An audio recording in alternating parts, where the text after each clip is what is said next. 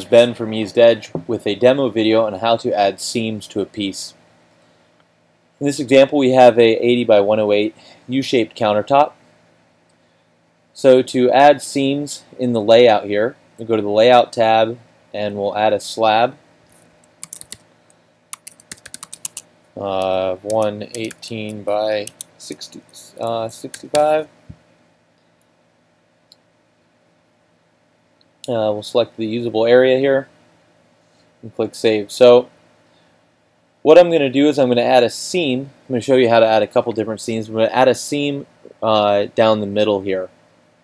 So in order to do that, we'll select our piece and we'll click Define Seam.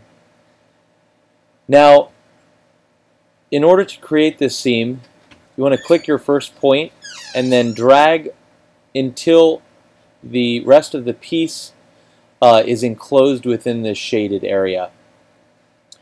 So this would not be correct to add the seam there because this area right here, this part of the piece, would not be contained within the shaded part. So in order to create that seam, I'm going to drag or move that line all the way up to the top and click again.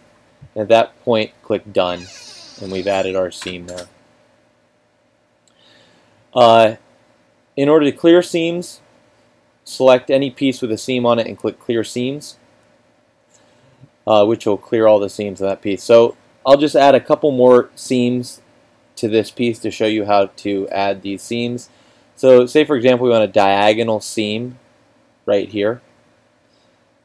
So we'll click the piece, click Define Seam, and we'll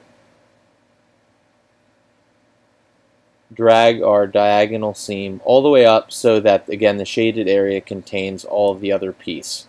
So this shaded area here contains everything underneath the line. We click Done, and we've got our angled seam right there. If we want to create a seam, let's say right here, what we'll do is we'll click it again and click Define Seam. And if we start from right to left, or left to right, that's not going to work because all of our piece is not going to be contained within that gray area.